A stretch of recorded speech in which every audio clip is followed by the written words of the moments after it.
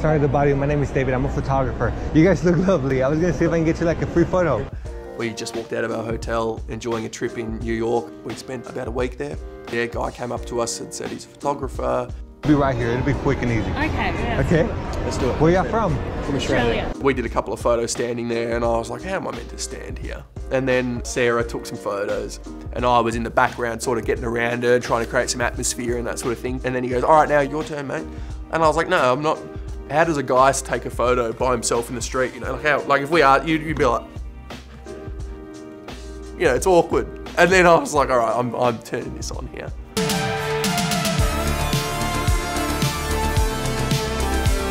It was honestly very uncomfortable. The only way sometimes to do those things is you have to just go into a complete character. Anyway, the guy ends up having 1 million followers and I didn't know. And I was carrying on like a turkey and that sort of blew up a bit more than we thought.